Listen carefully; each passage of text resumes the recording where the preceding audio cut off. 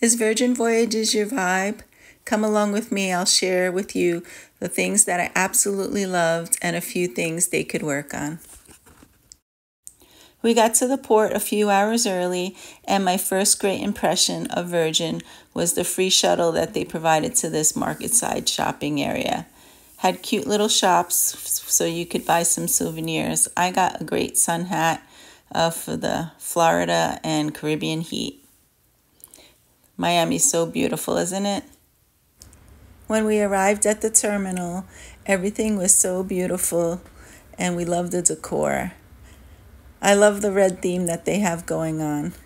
And they do a great job managing thousands of people. They really excel at making things not feel crowded. I didn't realize how much I would love those bracelets. You just tap your bracelet to get into the room. This is our beautiful room, and having a balcony is such an amazing blessing. We love the room, we love the vibe, we love the decor. And the sustainability didn't go unnoticed. We love that. The bathroom was beautiful, although a little tight, but just the beauty of the room made up for it.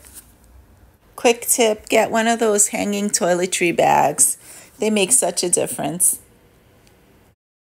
I thought that was a cool touch for the muster drill, and it was painless. And look at the balcony. So cool. Having such a beautiful room adds to the experience.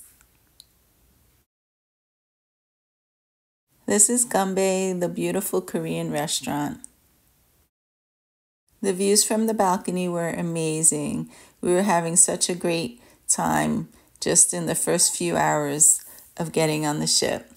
My hubby loved the hammock, but if you're like me, don't forget your motion sick medicine. We were absolutely in awe of the beautiful views from our balcony. We were taking cool selfies, of course, on this beautiful ship with the great scenery. The dock area was one of our favorite places to hang out, but I think it could use a little more shade. This area was really not used, so I think they should repurpose it. My hubby loved the swings. What makes Virgin Voyages special is that if you are prone to anxiety in crowds and don't like a lot of sensory overload, this is definitely the cruise for you. You can enjoy the party if you want to, but there's also lots of other places that you could retreat to enjoy serenity. And the customer service is incredible. Everyone looked so happy to be working there and happy to help you. Here's a quick glimpse of the sail away party where they gave out free champagne. That was a nice touch.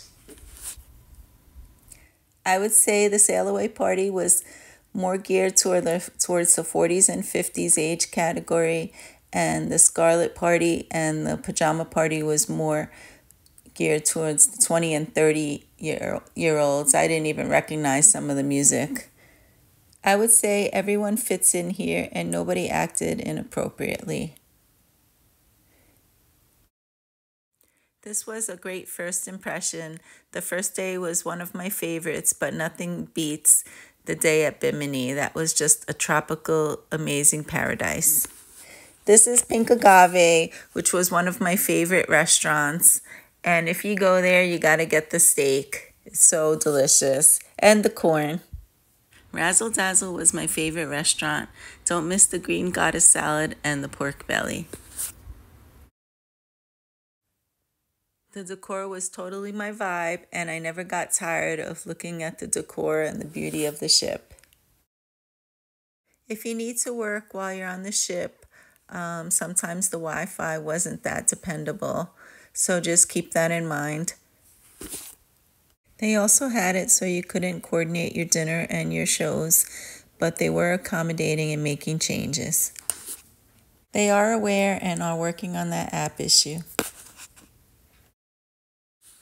The Wake was such a beautiful, elegant, top-tier restaurant. The only complaint I have with this restaurant is the food is a little bit on the blander side, but I guess great if you like simpler tastes. but just an experience to have anyway. All of the food was very fresh and of great quality. I would have liked to have seen some lobster and crab cake on the menu. They are serving sea bass, and their fish was very moist and flaky and some of the best I've ever had. The galley is a great place for a casual meal, and on other ships that I've been on, breakfast and lunch have been mediocre, but at Virgin, breakfast and lunch is just as delicious as dinner. We loved hanging out at the dock house out of the sun. It has cool, comfortable, inviting vibes.